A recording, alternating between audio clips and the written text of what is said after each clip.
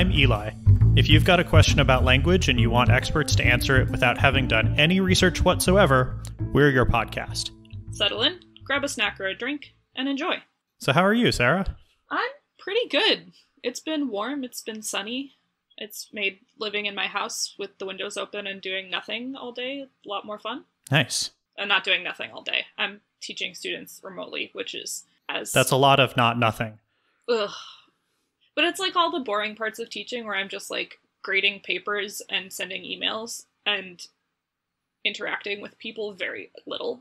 Oh, that sucks. So you're like not actually talking to your students a lot? I mean, I like hold class for each of my classes once a week and I have office hours, but most of them don't show up because they don't need to. Like, we can't require them to. So yeah, that's fair. They just do their assignments and move on with their lives, and that's fine. But I do not recommend this as a life goal of teaching. I thought you were going to say as a long-term education strategy. That would be a much better way to phrase that, yeah. How are you? I'm doing okay. I think I have really sunk into the quarantine life, and I feel a lot less stressed, a lot more happy. I really have a lot of enjoyment of life, with this lack of stress. That's good. A lot of Schwa de Vivre, one might say. Oh my god. Beautiful, beautiful. Schwa de Vivre. I love it. Speaking of which, shall we learn a language thing? We should learn a language thing. Today's language thing of the day is the International Phonetic Alphabet, which we probably should have talked about sooner, honestly. We've been using it in the show notes and the transcripts and even referring to it out loud and not really said anything about it, so time to fix that. As you might expect from the name International Phonetic Alphabet, it is an alphabet for spelling things internationally. Usually referred to by its shorthand IPA, also known as probably what Eli is drinking right now. Well, not yet. Hold on one sec. Oh, nice. Okay, so you do have to be careful if you are looking up things about the International Phonetic Alphabet, because if you just search IPA, you're absolutely going to get more things about beer than about linguistics. But and yes, the obvious pun has been done. There are a number of IPAs out there. God. Anyway, so the IPA of the linguistic variety is a system for writing down the sounds of a language. And you can use it more narrowly or more broadly. You can be super nitty-gritty and like detail-oriented with it, or you can be more general and just kind of approximate the sounds depending on what your purposes are. The earliest known predecessor of the IPA alphabet was developed in 1888, I think. Seems like a reasonable time for France. people to start doing that. Yeah. Of course. It was to help language learners in Europe, so people who were studying English, French, and German, presumably primarily in the UK, France, and Germany, and surrounding countries, learn to pronounce each other's languages. And so they wanted to settle on a consistent system of spelling that didn't rely on knowing one of the languages ahead of time, or like English and French have lots of silent letters that don't do anything. That's really cool because like in English and German classes, at least foreign language classes in the US, like there's no pronunciation or anything. They're basically just like, here are some words in French. You've kind of seen French. Go for it and we'll tell you when you're wrong. Yeah. I remember when I took a Chinese class, a Mandarin course for one summer, because some people at MIT were doing a study of how adults learn languages. And so if you had never learned an Asian language, they would pay you money to go learn Chinese. Oh, it's the dream. I was like, wait, you're gonna give me money instead of me paying you money? Yes, this sounds like a great summer job. So I did that, and it was in my third year of linguistics, I think, at that point. And so I actually had a much easier time picking up some of the sounds than some of my classmates, because A, our professor did give us direct instruction on how to pronounce things. But B, because I had studied phonetics already, I understood her instructions much better than a lot of the other people.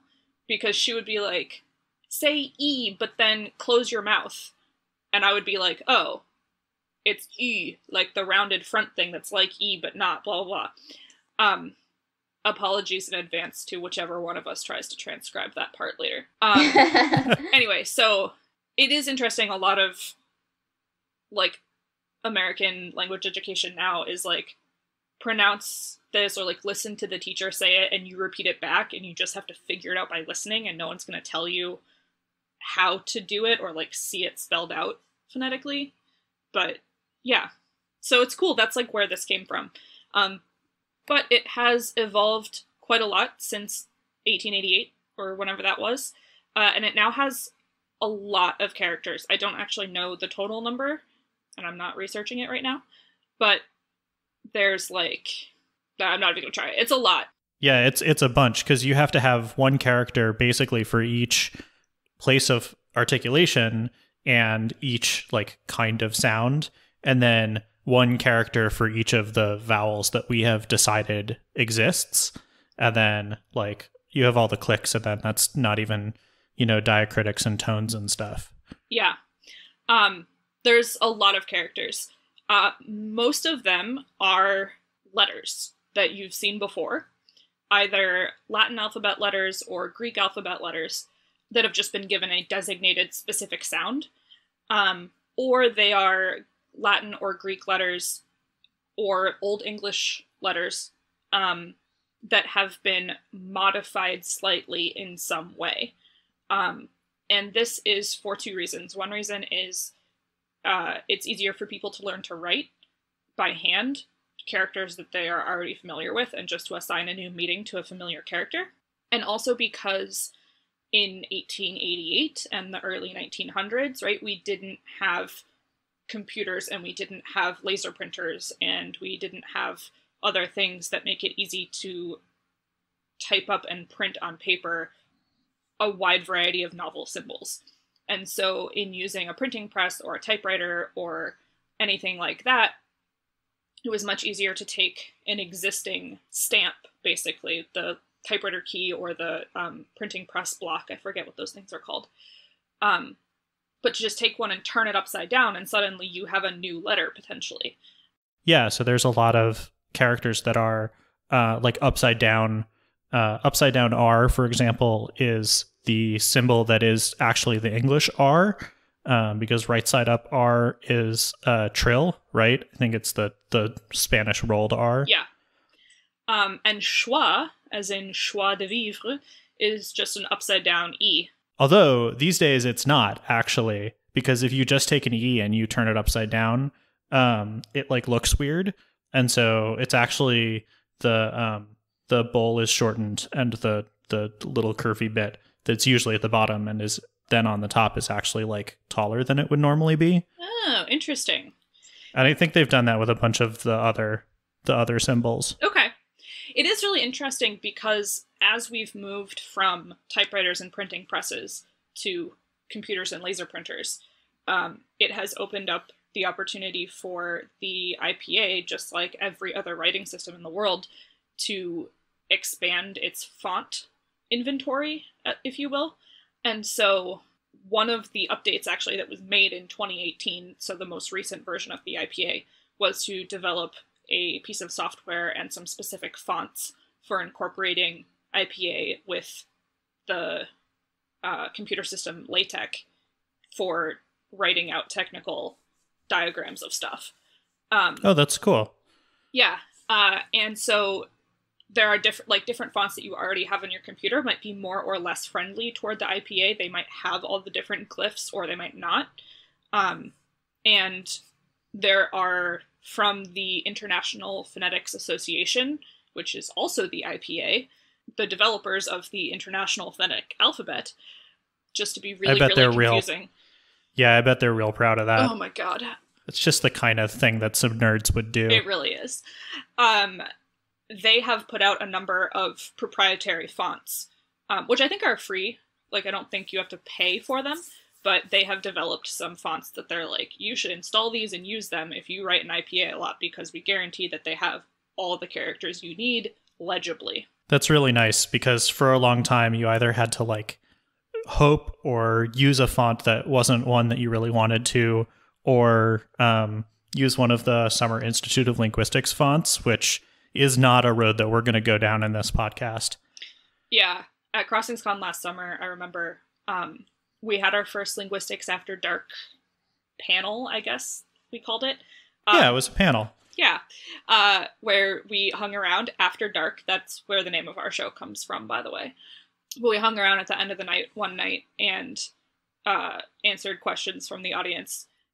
And previously in the day, I had given a presentation, like a planned presentation with slides and everything. And it was all about the IPA and all about sounds of languages. And I remember in like the week leading up to that, I wrote the entire slideshow and went through like 6 different fonts and like polled people. And like I went and downloaded fonts because I was like, I'm trying to write like all these different things, and the fonts that you think are legible when you're writing in English, you start to look at them in other, like the phonetic ways, and you're like, ooh, not good. Well, it's also really tough if you're giving a presentation, you want to make sure that it's super legible to the people who are all in the back. Right. And especially if you're like trying to teach them because they haven't seen this before. It's not like I was presenting to like the IPA, if you will, but I was trying to like introduce this idea to a bunch of people who've never seen it before. So I wanted it to be like super readable. Anyway, so there's a ton of symbols, and they all have names. The ones that are just like the normal letters of an existing alphabet are called by those names. So you have W, and you have Q, and you have C, and you have epsilon. They're all lowercase. There are some that look to be uppercase, but they're like a small caps version. So like usually on your word processor, you can go be like caps lock, but small. And that is a method of consistency, and also it doubles technically the number, well, not quite doubles, but vastly increases the number of potential characters you could have, because like lowercase g and uppercase g look different. But then you're not confusing yourself by going, oh, is this the name of a person? Is this at the beginning of a sentence? Is it uppercase for a reason or not? So consistently, they're always lowercase or small caps as a different sound. Yeah, and some of those come from like when you were working in the typewriter days. Yep. Like being able to use a capital I versus a small I, or like a capital Q versus a small q to represent 2 different sounds. That just it stuck. It stuck, yeah. But now they're tiny versions of the capital versions of things. Because like we said, we've improved the aesthetics of this whole setup, but kind of stuck with the original principles of it. But then there's also some other fun characters that you didn't know have names, but they do. So for instance, if you've ever seen that AE symbol that I just drew in the air, even though no one can see me. Excellent podcasting. Oh, so good. The AE symbol, like in the Encyclopedia Britannica, in the really fancy spelling of it, or if you've read his Dark Materials, like we talked about last time, the demon is always spelled with that AE. That's called an ash. And conveniently, the name ash contains the sound which it stands for, which is ah. And that was a letter that was used in English for a while and was called ash. So it's not a special name for that character. It's just that character being used. Right. And the thing is that we don't use it in English anymore. So unlike A and E and S and H and all those other letter names, we just don't typically know it. Another fun one is, obviously we talked about Schwa, which is the upside down E. And it represents the like reduced, almost deleted vowel, but not quite deleted. Usually heard at the end of like, or the start and the end of like America.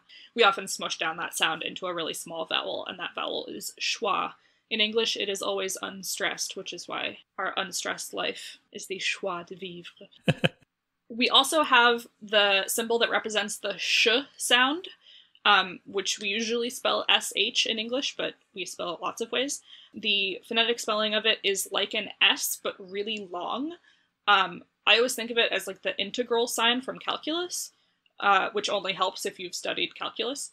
Well, but it's also, I think, like, it's also derived from the sort of non-final S that you sometimes see represented as F when people are doing like fake right. historical documents and stuff. Right.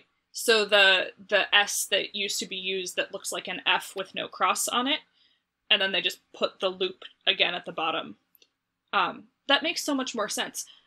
Occasionally when I go looking for characters on my computer, and we're going to talk about keyboards in a minute, but like I found out that in Unicode there is a schwa character, and there's also a small letter upside down E character. And I'm like, there's got to be some reason that those both exist, but I don't know what it is. Yeah, especially in the early days, Unicode doing equivalent characters, sometimes it just decided that two things were the same, and they really weren't.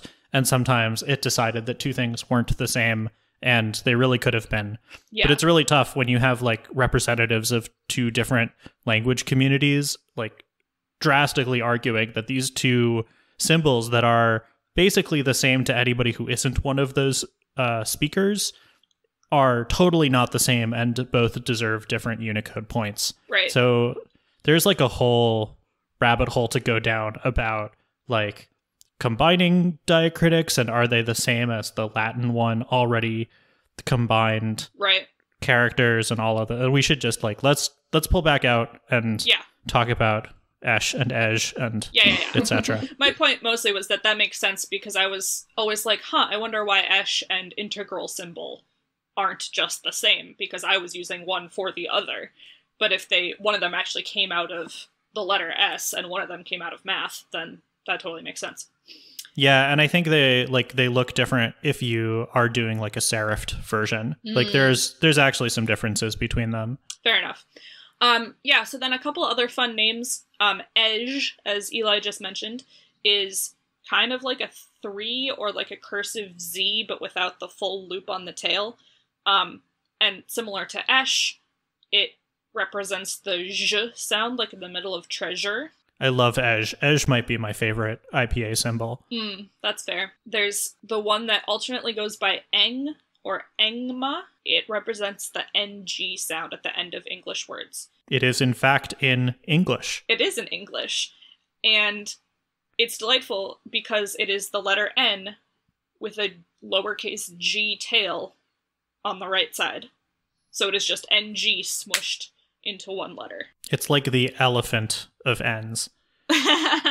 And then finally, one that we just learned recently, like ash, there is the letters O and E smushed together, and that is still in common usage in French, like in the words for sister or heart, sœur and coeur. Sometimes people just spell it O-E, but technically you're supposed to use this combined letter, which is called Ethel. Yes, which I did not know at all. I have never heard Ethel for this OE ligature. I'm sorry, Ethel is like an old person. It's not a letter. I don't know what is up with that. But it comes from the name of the rune that this letter replaced, basically. Oh, interesting. So the rune was called Ethel, and it had that same sound. And when they moved to the Latin alphabet, they used this OE ligature, which still shows up in a few English words if you are British and you... Oh, sure. Yeah, just like the ash shows up in like encyclopedia. Yeah. And that kind of thing. Yes. I assume Oedipus probably is spelled with an Ethel. Yes. Oedipus and Ethel. There's your Greek tragedy right there. Oh boy. Okay, we're gonna skip that one. A couple other things about the IPA.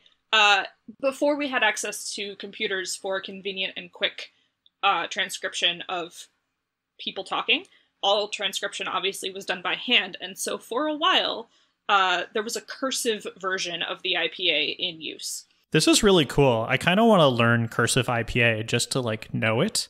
Yeah, but also I looked at a chart about that one time, and it was like the cursive version of some English letters corresponds to different letters in the IPA. Like a cursive R in IPA, you can use a cursive R for a real R, only if the language you're working in doesn't have this other sound that's also represented by a cursive R.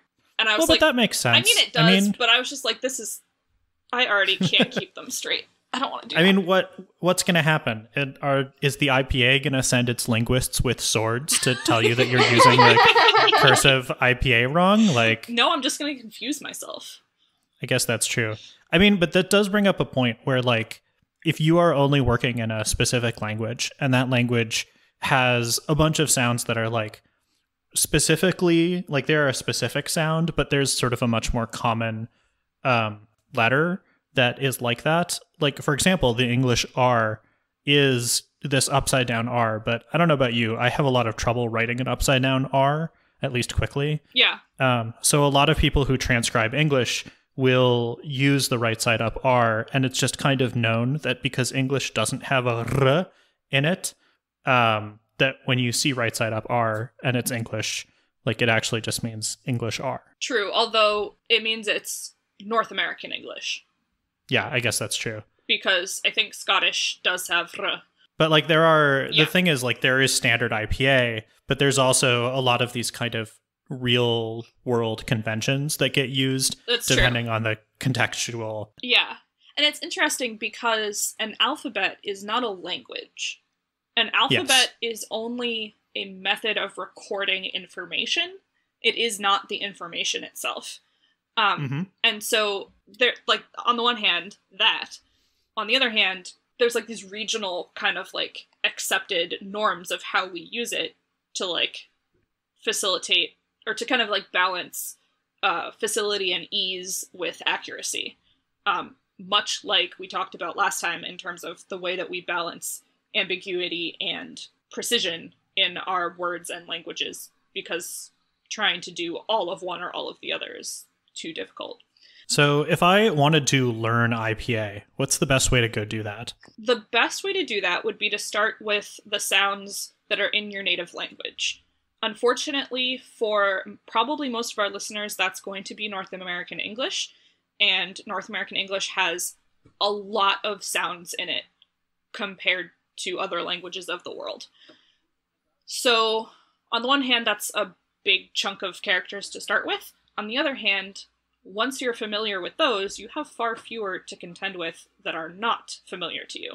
So, pros and cons. You can find IPA charts pretty much everywhere on the internet. Again, you have to search for International Phonetic Alphabet, though, or you're going to find stuff about beer. They're actually really cleanly laid out. The one on Wikipedia is surprisingly useful. Yeah, really solid, actually. The Wikipedia charts of the IPA are clickable, and there's several other ones that are like this too, but you can actually click on the letter and hear the sound that it makes, which is really helpful. They have specific ones for specific languages, so you can go to like the IPA of English chart and click on those. And those are especially super useful for vowels. Oh my god, yes. Vowels are the hardest ones, as always, and I would say the best way to practice is just like find some introductory phonetics problem sets. They exist on the internet. They will just give you lists of words and be like, transcribe these, and then they'll give you the correct transcriptions. And especially with vowels, there's plenty of room for argument there. Like, do you say marry or marry or marry? But like, within reason, you can get like a answer key kind of thing. Yeah, I think one of the things to remember is like the person who did the transcription may have a different dialect or a different accent than you. And also, don't forget to say the word out loud and actually listen to the sounds that are coming out of your mouth, rather than just thinking about it or thinking that you already know how to say a word. Because every intro linguist goes through this stage where you have to sort of get into this like no mind state where you are listening to the things that come out of your mouth rather than the way that you think you say the word. And you will discover that there is something that you thought you said one way that you say a different way. You may also run into the fact that the person who wrote your phonetics assignment is British. Yes. And that always screws me up. Yeah. The other thing I would say is just don't be too hard on yourself. There are so many different accents, and there are so many different levels of transcription that you could want to use. And I alluded to this earlier, but you can transcribe super narrowly and include like how voiced something is, not just is it voiced or not, but how voiced is it, and how harshly articulated is it, and is there a pause in the middle, or did you elongate a sound or not elongate a sound, or like all these different tiny little things. But unless you're actually trying to compare the elongated sound to a shorter version of that same sound, it's not usually helpful to notate that. So, like using a right side up R instead of an upside down one, because you don't need the right side up one. You don't always have to include all those other little details unless you really need them. So start out broadly, and if you want to practice going more narrowly, you can, but you don't need to dive into the deep end like that right off the bat. And I would recommend starting out doing it handwritten. Yes. You can find all of these symbols in whatever way you access all your Unicode stuff on your computer. If you are on Android, there is an IPA keyboard that's built into Gboard. And if you are on Apple, you are SOL. Come on, Apple. Yeah, so you can type them, but don't yet. Practice by writing it by hand, especially to get yourself used to writing those, like the ash and the ethel shapes, the ej, the Greek letters, if you are not familiar with Greek letters. Basically, you don't want to be learning how to get those symbols onto a page on your computer at the same time that you're trying to build up your memory about which of those symbols is which sound. Yeah. I've seen different people who write the IPA, just like we all have quirks of our native language handwriting, we all have quirks of our IPA handwriting as well. As long as what you produce is legible and I can tell what letter you're writing and it means the same thing to me as it means to you, etc., you're fine. But figure out how to write those letters for yourself and practice that way before you start typing. When you do get to typing... You have an iPhone, right? I do have an iPhone. So the characters that I use frequently, I have set up autocorrects. So if I want to type the ej character, I type out EZH, ej, and then it autocorrects. And then I have to backspace the space that was in front of it to get it to join up with the word. And I did that by looking up the ej character, copying and pasting it into the shortcut, and creating that shortcut, which is still less work than copying and pasting it every time. I also cheat with some letters because I have a Greek keyboard installed on my phone because I work with Greek. Because you're a nerd. Yes. But I just use the Greek epsilon and the Greek alpha instead of looking up the IPA epsilon and the IPA script A, because I can pretty much reliably count that those will come through looking the way I want them to look, even though they're not the official characters.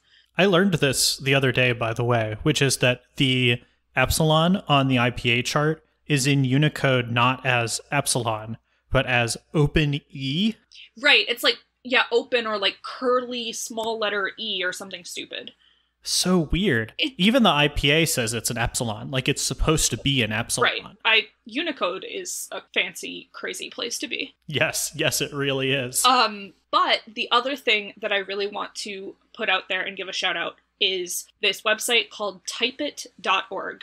This website that I think started out as a way of typing IPA has now expanded. It has keyboards for a ton of different languages. It has a math keyboard if you find yourself needing to type like formulas and fancy math stuff and you don't have LaTeX or you hate fighting with Microsoft Word's idea of how to type math. It's really, really fabulous. And so it has a text editor in this webpage, and if you press Control E, you get epsilon.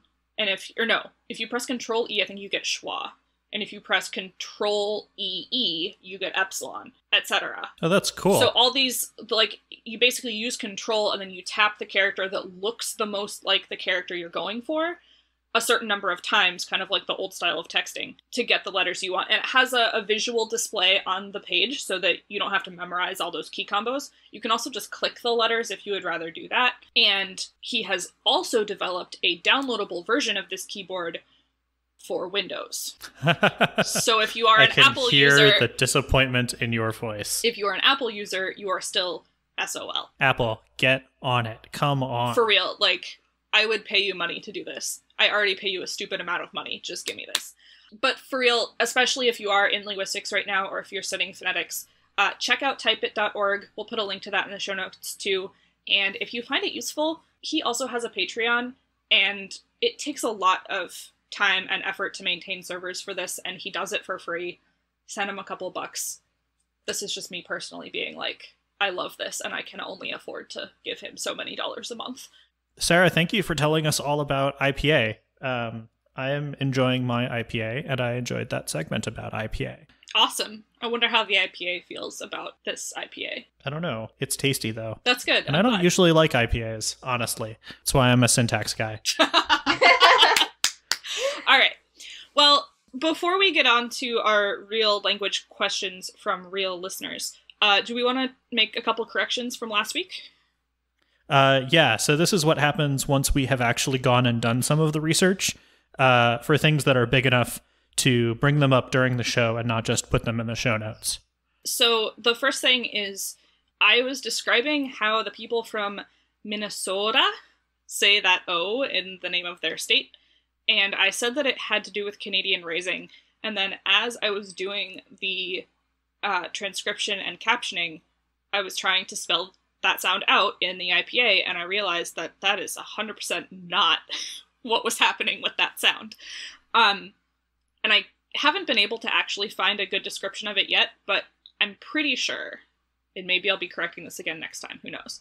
I'm pretty sure that actually what's happening is the Minnesota O sound is not being raised, but instead of being the diphthong O, it is just the monophthong, or the single sound O, but like lengthened. So Minnesota instead of sota, the way that we would usually say. Oh, that's weird. Yeah. Relatedly, you don't see that a lot in English. You don't. The other place that it's really common is in the South for the sound I, like the thing you see with, or like the pronoun, where they will also drop the E from the end of it. So you'll get I said, or oh yeah, I think, definitely. and you'll just get the ah sound. There's two other things I wanted to say about those vowels. I was listening to another podcast that I just found called En Clair, which is about like forensic linguistics, which is really cool. And oh, I have this podcast on my feed, and I haven't listened to any of the episodes yet, but it looked really cool. It's super cool. It's very scripted and it's very dramatic, and she has this awesome background music that plays through most of it. It's like listening to a primetime crime drama, but podcast. But linguistics. And linguistics. Oh, that's it's great. But she was talking about this one particular suspect in a crime and how they were analyzing the way that the suspect was talking, and how that suspect was monophthongizing, turning into a one vowel sound, something that was typically a diphthong. So basically the same thing that Minnesota does. And I really liked her description of what a diphthong is. She called it a vowel that's like a banana. It's like bendy, because you go from I or au, and you have those two different sounds, as opposed to a monophthong that is just a straight one sound. Oh yeah, okay, I can see that. Yeah.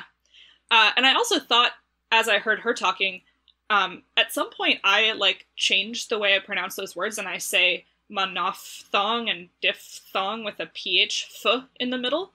But I know a lot of people say monophthong and diphthong, and I was like, I wonder why.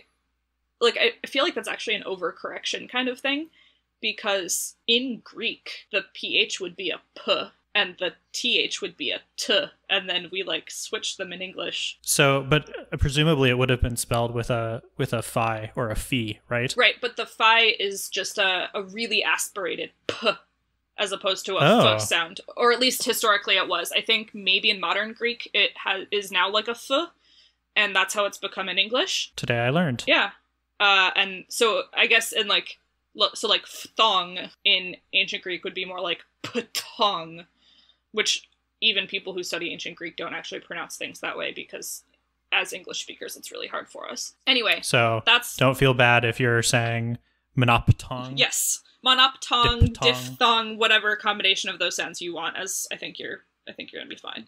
So the other thing that we need to correct the record on, and I feel horribly about this, but I went back to the quote book that my friends and I kept from college and double-checked my source. And the quote about if you sell enough fish together, eventually you shack up and have a kid was actually from Tom Purnell, who was my sociolinguistics professor, which makes a lot more sense than my morphology professor. Rand said a lot of funny things, but that is not one of the funny things that he said. We'll have to get a quote from him some other time. Yes, there are a bunch. All right. Okay, so on to real language questions submitted by real listeners. If you want to send us a question, you can email it in text to questions@linguisticsafterdark.com, or you can send us an audio recording of you speaking your question aloud, and we'll play it on the show. Audio is especially handy for phonology and accent questions, and will also mean that you get to put off learning the IPA for another, week or so. At least until you want to read our answer. So our first question comes from my dad, actually, Jim. And he texted... Hi, Jim. Hey, Dad. He texted me at some point in the past couple months, and he said, computer languages. Are they languages in a linguistic sense? They have rules, they have syntax, they even have dialects. They can express certain complex ideas better than English can, but they can't easily express arbitrary ideas. What do you think? I have a lot of feelings about this. Please tell. So the answer up front is no, they're not. But there's like a big history of people making computer languages and trying to claim that they are like human languages, or that they take certain aspects of that of the vocabulary that we use to talk about human languages and talk about computer languages that way. And I have always found this to be kind of a really bad mapping from one to the other. I think computer languages only get called languages because that's a word that we often use for a system of things that's written down. Mm-hmm. So people, will use that instead of orthography or other more technical terms, right? One of the computer languages that really took this to kind of an absurd degree was Perl, which is spelled P-E-R-L. And is a language that was invented by a guy named Larry Wall, who had a lot of real conceptual ideas that he wanted to put into his language. And a lot of other people have worked on Perl and so on and so forth. But he, especially in the early days of Perl, really pushed this idea of like variables were nouns and functions were verbs, and you like did verbs to nouns, which is like a really simplistic way of understanding the interplay between all of the different parts of speech and so on and so forth. And there have been other folks who have tried to come at it from that point of view. And obviously, like, I am a linguist by education. I am a computer programmer by trade. So, like, I have way more knowledge in both of these spheres than really is advisable for most people who are encountering this topic. Like, I know it's the curse of knowledge, right? I know too much about both of these things. So, of course, I'm going to be like, no, they don't map together. I think if it's a metaphor that works for you, like, great. But just kind of be aware that, like, usually it's informed by an incomplete understanding of how human language works. In this question, Jim, you said they can't express arbitrary ideas, but they can express certain complex ideas better than English. So the complex idea thing is no different than like mathematical notation. And actually maybe notation is a better way of talking about computer languages. Mm-hmm.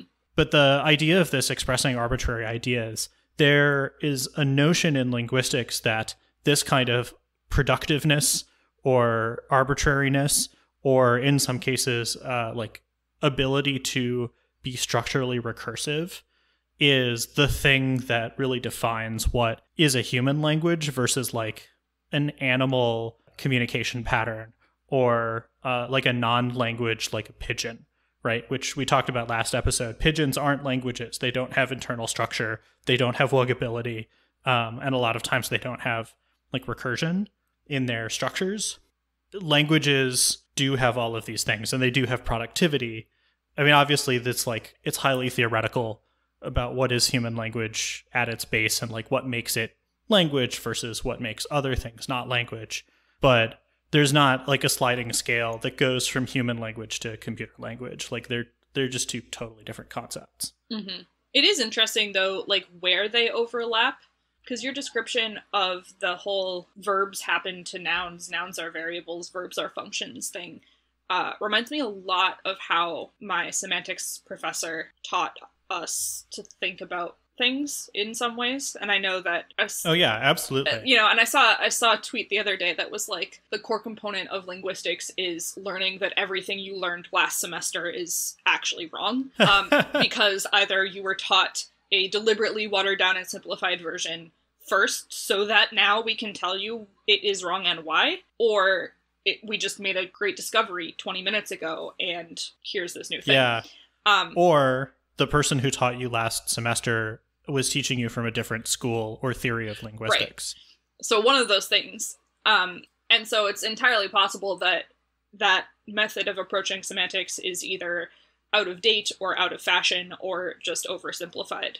But I mean, I think it's kind of an interesting middle ground because semantics has hooked really hard into the like mathematical like logic and set theory and those kinds of tools to explain the kinds of things that it needs to explain, but it also is using them in a different way than math and logic use them because language isn't logic.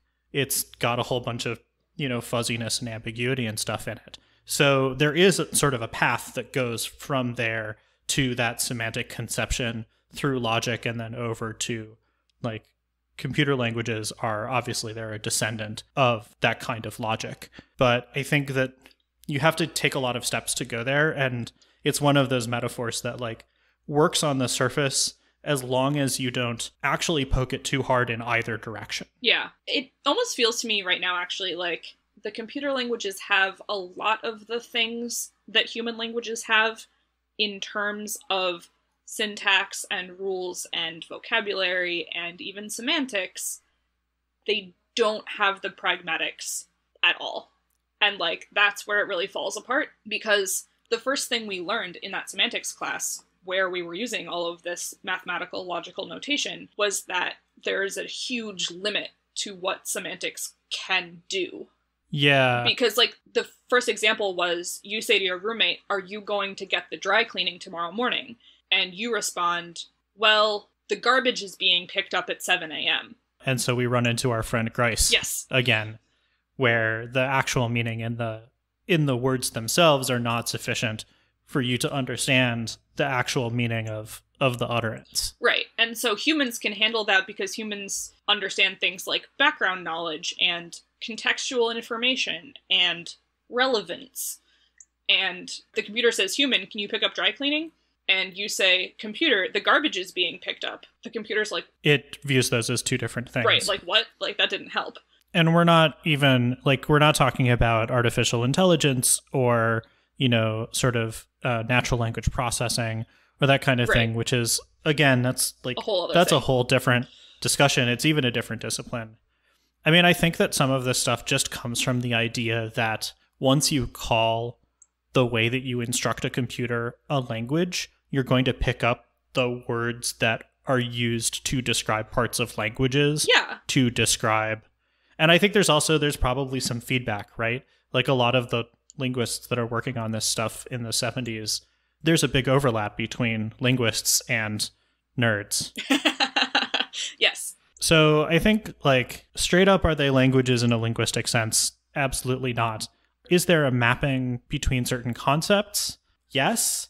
Is it a useful mapping? I don't know. If it helps you, then like great. But I have always found that it is one of the less useful mappings or metaphors to help me understand what is actually happening in a programming language. Cool. That was a great question, by the way. It's one that I think linguists get asked a lot, or variations on that question. Props to asking that question. Props to your dad for asking that question. And let's move on to question 2. Yes. Claire asks via email, "I was wondering if you could explain what causes a compound word like bluebird, a bird that is blue, to become a bahuvrihi, like Blackbeard. Not a beard that is black, but someone who has a black beard. So I've never seen the word bahuvrihi before. So can you confirm my suspicion here? That means when the word itself, like, the meaning is not the same as the noun that it's actually referring to? Yeah, it's a kind of compound word. So there's like a whole segment of linguistics that has a bunch of terminology that comes from Sanskrit. Mm-hmm. And bahuvrihi is one of them. And as you've said, it's a compound where neither of the words that makes up the compound actually is the thing that is referred to by the compound as a whole. Okay, because it's called exo something. Sure, yeah. I forget. It's like exo... referential or something? Yeah, or exo head, whatever. Sure, yeah, that sounds vaguely familiar. But okay, because Blackbeard is not black or a beard, it's just a person who has a black thing that is a beard. Yeah, I mean, the closest sort of, if you wanted a morphological minimal pair, you might think of something like blackberry versus Blackbeard. Right, okay. Because a blackberry is black and a berry. And a berry. But Blackbeard is not a beard. Yes. Cool. Okay. Yeah, so what causes a compound word to become a bahuvrihi? I don't think it necessarily becomes one. I think it just either is or isn't. Yeah, I think this is it's a classification rather than a process, right? I think so. And I would say it has to do with, there's probably two main aspects. One is what counts as a compound and what counts as a word. So we're back to this again. Put some psychedelic music behind this segment. So actually the book that I talked about last episode, Native Listening, there were two things from the limited amount of that book that I've read so far that have really stuck with me. And one of them was the thing about stress patterns that I talked about last time. And the other one was the difficulty that the researchers had in conducting some of this research because they wanted to compare cross-linguistically how often a certain thing happened in the language, which basically means looking through a dictionary or like how many words in the language did X. But again, but what is a word? And so what... they actually ended up with a ton more data about Dutch than English because Dutch doesn't put spaces or hyphens between compound words ever. They just compound them. And English does that a lot. Yeah, it does that all the time. And so when you look in a dictionary, for instance, White House is always spelled with a space. And so if you are just looking at a word list, you're going to get white and you're going to get house, but you're not actually going to get the phrase White House. And one of the things about compounds is where the stress falls in them, and that can tell you about the compound word. So when you say the White House, and you put the emphasis on the word white, English speakers recognize that as meaning the specific building in Washington, D.C., where the U.S. president lives, as opposed to the White House, where the emphasis is on house, or there's like an equal emphasis, could just be any old dwelling that is white anywhere. Likewise, the greenhouse versus the greenhouse being either a place where you raise plants or like a dwelling that is green. And so Dutch runs all these things together with no spaces really frequently, and so they have like a much longer quote-unquote word list, whereas English has a shorter word list, but like almost like infinitely combinable into whatever kind of compounds you want. They don't visually appear to be compounds. And orthographically, you get an interesting process in English where when a compound becomes more well-known, it will close up, so it will start with a space, and then it will close up usually with a hyphen, and then with no space whatsoever. Yeah. So there's a bunch of really good examples of these. Tomorrow is a great example, or today, where it would have been tomorrow, and then a lot of times, especially in sort of, Regency era novels and stuff, you see to-morrow, and now it's tomorrow. Yep. Or website is one that started with capital W web space site, and then was really briefly web-site, and then became website just as one word and a lowercase w. Yeah. A while ago, and then I think, I don't know, 2 or 3 years ago, the AP Style Guide made news by finally admitting that that is how you spell website. Welcome to the 21st century. I know. I'm still waiting for people to decide that internet is not capitalized. I don't know. Well, I mean, we're not going to go down this rabbit hole. That's another question. Okay, maybe we should talk about compounds. Yeah, let's actually answer Claire's question. So I think, so there's the two issues, right? So is the thing technically a compound? Like, how have we spelled it? What is our definition of a compound? That's like a whole other thing that I don't actually know how to answer. But what causes something to be a I feel like the term for this is like a transparent compound, like bluebird, versus a bahuvrihi, or a more opaque compound like Blackbeard rather, has to do with how it gets used. So the similar one to Blackbeard that leapt to my mind actually is grilled cheese. Oh, yeah, because a grilled cheese is neither grilled nor cheese. Well, depending on your definition of grilled, it might be grilled, but it is definitely not straight up cheese. And so I don't know, do we have any international listeners? One day we will. For the international listeners in the future, a grilled cheese, if you're unaware, is the North American or US phrase, I don't know, for a cheese sandwich that has been toasted or grilled or... Griddled, really. Griddled, heated up so that the bread is crispy and the cheese is not. It's gooey on the inside, toasty on the outside. But the main goal... Wait, are grilled cheeses just a North American thing? Well, no. In the rest of the world, it's called a cheese toasty. Oh, yeah, okay. I guess I've heard that. This is one of my favorite parts of, like, existing on the internet, is watching one of those international, like, we call the same thing 2 different names, and suddenly we've realized what we're talking about. Or we call 2 different things the same name, and suddenly we've realized... Like, all those people who were like, what do you mean American kids just make lemonade? Because in Europe, lemonade is like Sprite. And they thought kids just had stands on the side of the road where they were making soda out of nothing and, like, selling it to garbage collectors. And they were like, what's even happening? So, to go back to the thing about grilled cheese. There was all of this discussion that I saw on Tumblr or on Twitter somewhere several years ago now, where this European person finally figured out that when Americans said grilled cheese, they didn't mean take a slice of cheese and grill it on your barbecue in the backyard. Because they were just like, I don't understand how that would even work. It's gonna melt, right? Like, how do you eat that afterward? Because what has happened is that the phrase grilled cheese sandwich, which also I saw this question pop up quite recently, which is probably why this came to mind, is the grilled discussing the cheese or the sandwich. In my mind, it's describing the sandwich. So it is a grilled, parentheses, cheese sandwich. And the problem is that we've dropped off the actual referent word from that phrase. So we're left with grilled cheese, which is, in this way, like a bahuvrihi, or this, like, opaque kind of compound, as opposed to a cheese sandwich, which, even if you spelled it with no space in the middle, would be a very, very transparent compound.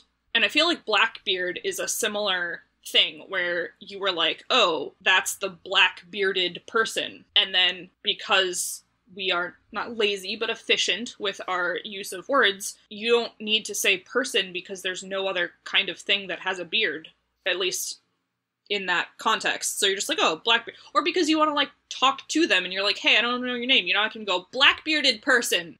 So while that makes a lot of sense, and actually I really kind of dig the derivational treadmill concept that you're talking about, which is a real thing.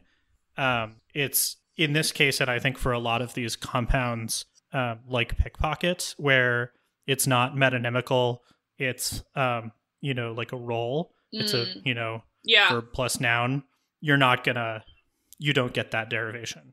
Yeah. It just kind of like, it is what it is. And again, I think, like, Claire is talking about some kind of conversion process, and I don't think that there is a conversion process. I think that there really just is. This is one of the ways that we can form compounds in English. Yeah. And it is a productive way that we can form compounds in English because we do have this ability to pull in an estimation of like, what is the context for this thing, right? Blackbeard is obviously a name, so you're gonna think about like, oh, okay, I guess that's why they call him Blackbeard. You know what I mean? Right. Yeah. That makes sense.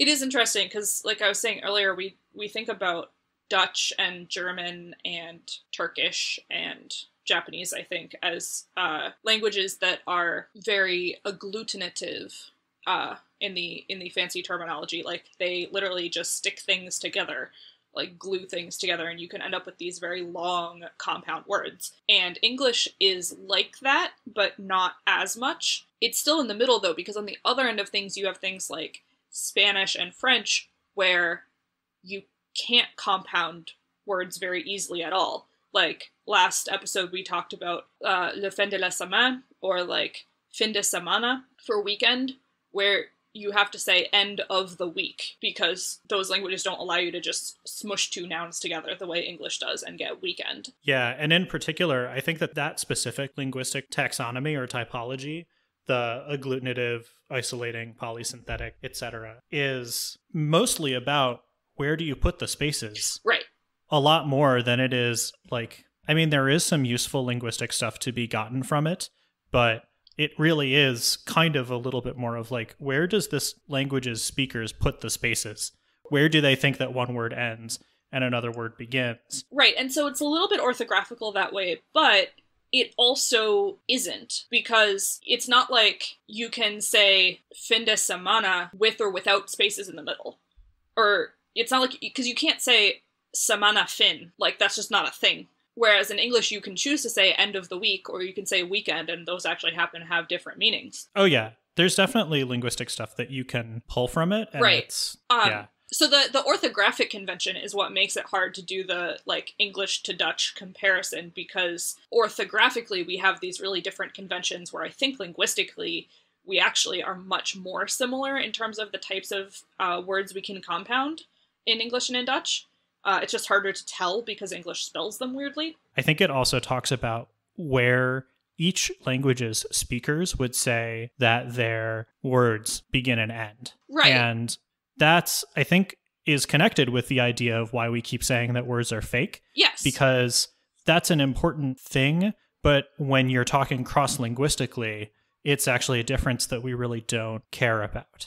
Right, because when you're looking at the idea of, like, Blackbeard or bluebird or greenhouse or pickpocket, it doesn't matter where you or if you put a space or website, right?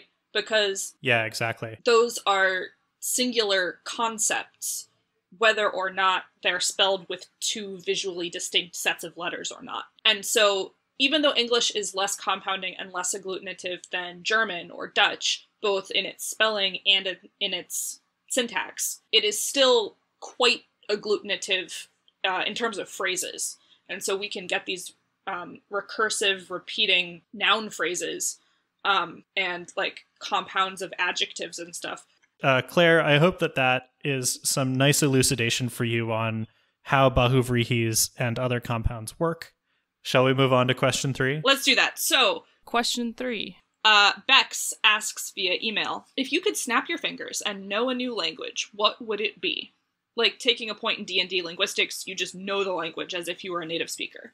No rules, no restrictions, unless you want to divide into more categories and stuff for a longer answer. So I feel like A, we should get Jenny in on this question, and B, I think we get like one naturally existing human language and one non-naturally existing language, like an alien language or a conlang or something like that. Okay. Jenny, do you have any answers to mind? Sindarin. All right. Like, why that Sindarin and not Quenya, for example? I think a lot of Sindarin words sound nicer than Quenya words, honestly. Ooh, Lord of the Rings hot take. Like, Quenya is really pretty, don't get me wrong. I know a bunch of words in Quenya too, and a lot of them are very, very lovely. But I really like...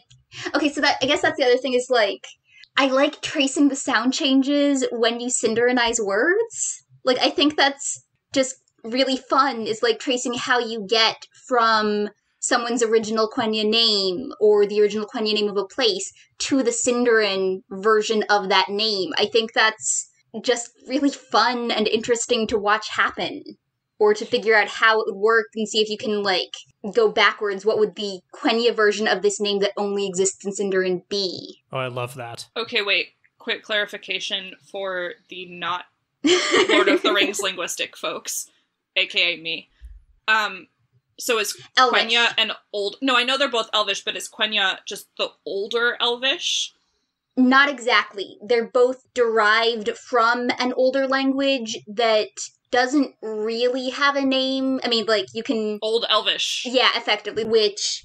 You have a bunch of elves in what will eventually be called Middle Earth. Some of them pick up and leave to go live on the other side of an ocean, but some of them stay. So you have this one language that then diverges, and the elves who stay, their language is now Sindarin by the time some of the other elves come back. Gotcha. But the elves who come back now speak a different language with this common ancestor, and the language from the elves on the other side of the ocean is now Quenya. Okay, cool. Yeah, the actual depth of Tolkien's philology for his world is, I don't think that there actually has been any other writer who has really gone to those lengths. There is a reason for all the sound changes, and there's like an in-universe reason for languages to go by the wayside and all of that stuff. So yes, cool. And you have things where, like, characters will be named and, like, it'll be compounds of two different languages where someone was deliberately like, you get part of a name from my family's language and a part of a name from your other parents' heritage language. And now these little bits, that's the only remaining amount of that heritage language we have, because otherwise the speakers all died or started using other languages. And it's so fun because there's just so much depth and richness to it, because the Lord of the Rings, the entire world started as like, well, you can't have languages without people to speak them. Language is inextricably intertwined with culture. Language is culture. Cultures have languages. You gotta have people to speak your languages. And so he had to come up with people and culture for the languages he wanted to create. And that's what eventually got mixed in with the kids' bedtime stories he was telling to become the Legendarium. Yeah, Lord of the Rings is just, it is the backstory of the languages that he really wanted to be making.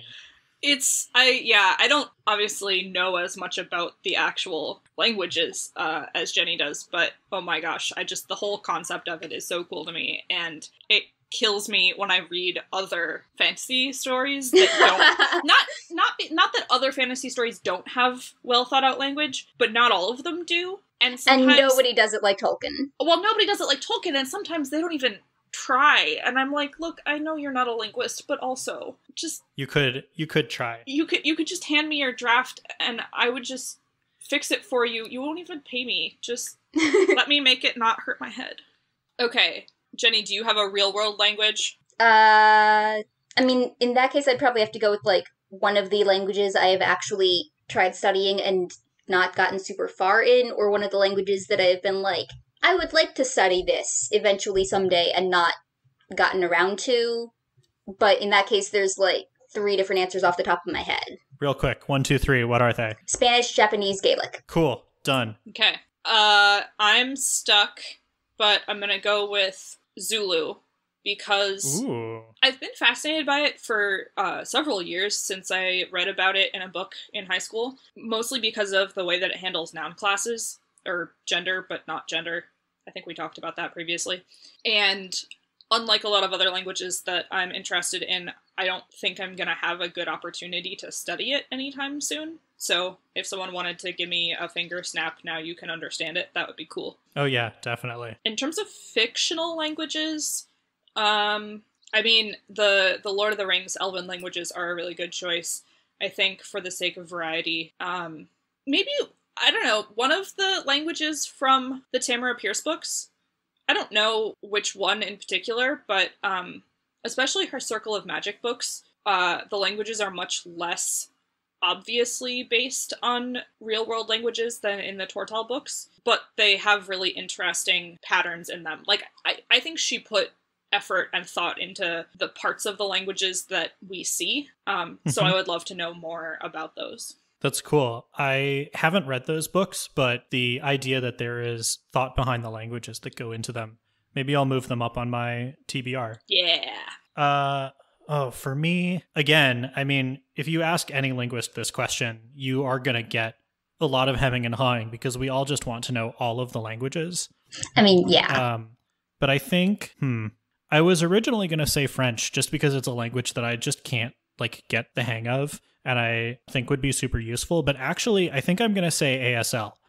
There's a lot of cool stuff that is in ASL that isn't in a lot of languages, but specifically is not in English, which it is sort of most often put up against, even though they are not languages that derive from a common source. Plus, it just would be really nice to, have a different modality to communicate in. Sign languages are awesome, and I feel like there is not a lot of research that's been done in them, definitely not as much as has been done in spoken languages. And I would love to learn ASL. Yeah. It's been in the news a lot lately because of pandemic and quarantine and all these news conferences with politicians that are helpfully being interpreted into ASL and other international sign languages, depending on where the broadcast is, obviously. And then there's this really frustrating, response from a lot of the audience where there's oh, this is so entertaining, or this is so interesting, or why is that interpreter not as fun to watch as this other interpreter, or just mimicking the sign language all the time without actually understanding that it is a language. Oh, yeah. I mean, the terp is not there for your entertainment. The terp is there because people need to know what's being said. Yeah, it is. And it is, you're right also about the different modalities. I mean, it's really awesome to be able to talk to deaf people and people who sign for whatever reason. And it's also just really helpful, when you're far away from someone or yeah, actually. I used to work in a computer lab, and the office where the teachers sit, it's kind of like the what do you call the thing on a spaceship? Command center.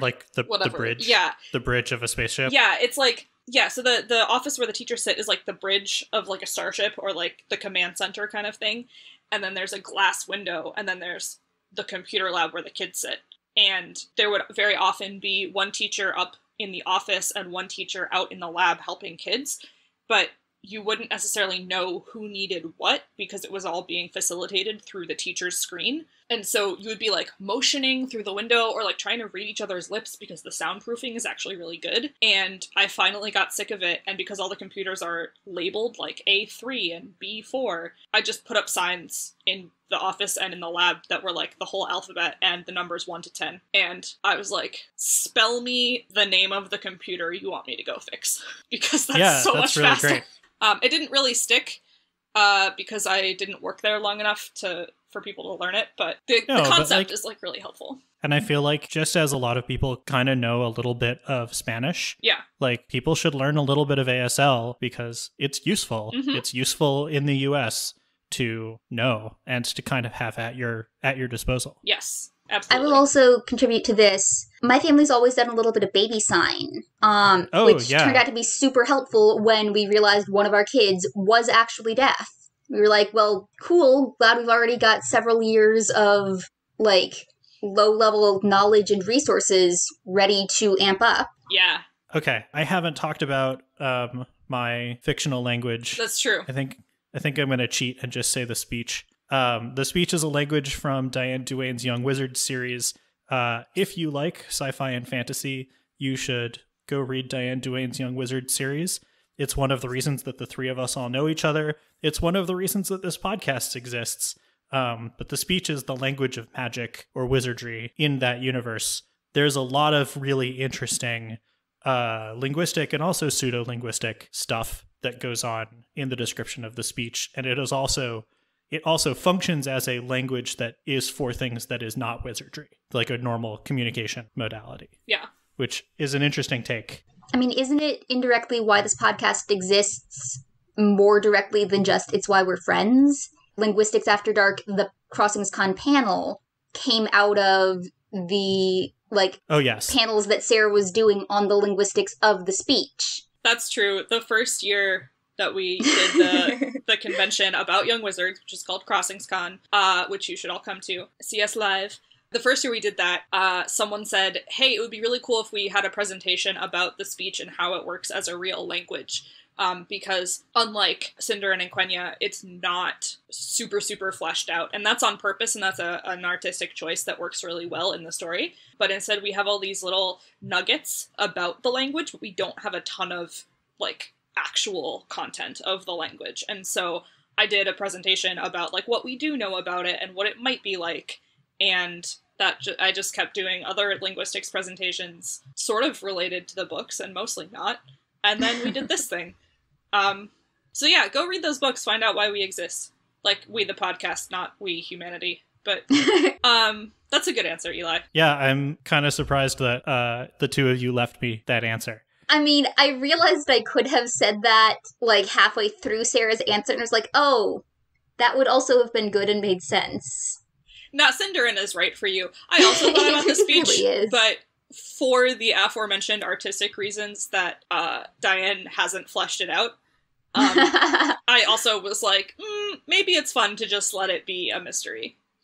Hey, Sarah, can you remind us about last time's puzzler? I sure can. Last time's puzzler was from Bill Denlinger via Car Talk, April 2003. We'll put a link in the show notes, maybe. The puzzler went like this. Bill Denlinger, apparently, has a cousin named Bruno who had a bird feeder. And the bird feeder was like a shallow box, kind of like a cigar box or like a shallow shoebox kind of shape. And he would just put feed in it, no litter, anything. And he watched through the window day after day as the birds were taking their food. And he noticed that on some days they would fly in from the north, and some days they would fly in from the south, and some days they would fly in from either direction.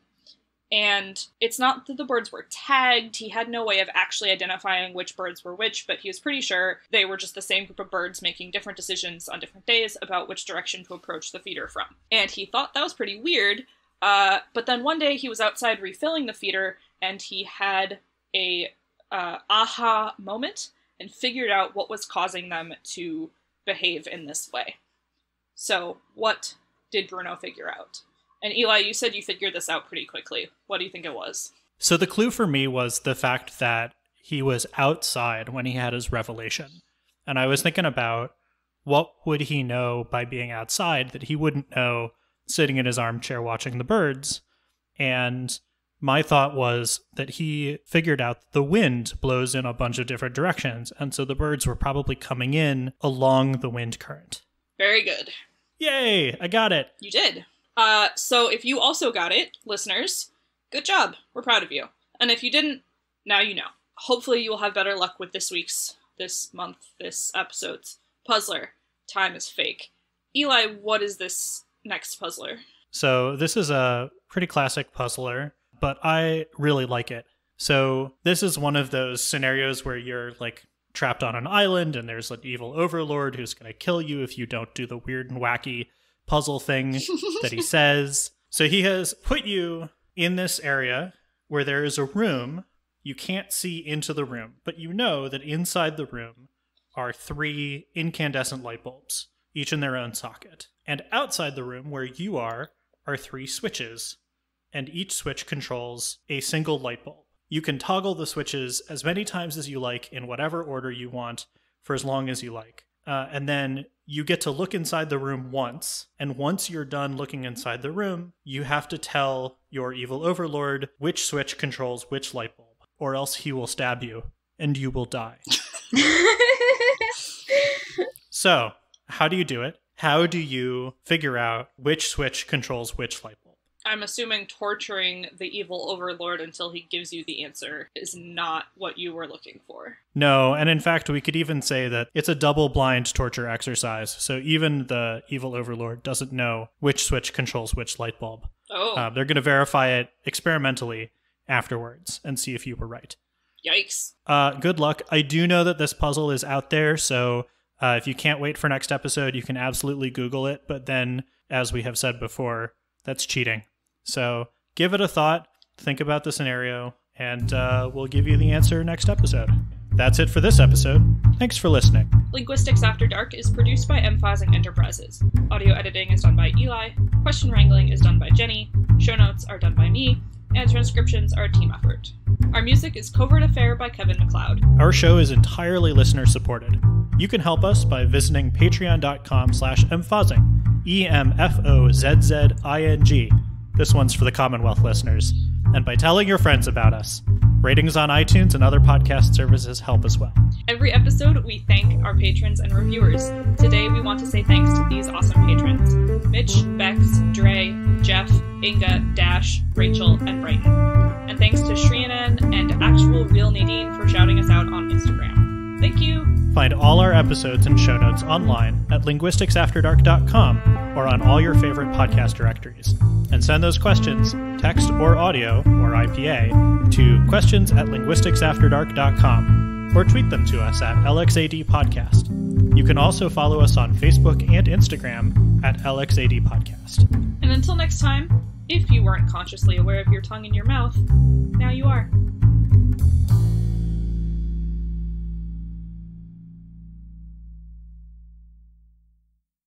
Okay, that's fair, and I am totally wrong. Pause really quick because... Eli, I'd like to introduce you to the concept of cats. Oh wait, did you want to do Nope, that's fine. trip batongs? No, I Okay, don't cool. care about them. Cruise on down the information superhighway. Oh my gosh. Did people actually say that one unironically ever? If you're an Apple loser, you are still... Nope. Hey, if you want Schwa de Vivre merch, let us know. We'll make it happen. Quick shout out to all of our listeners for indulging our many tangents. I mean, I figure if they're still listening, then they know what we're about. That's true. Like, thanks for being here. We appreciate you.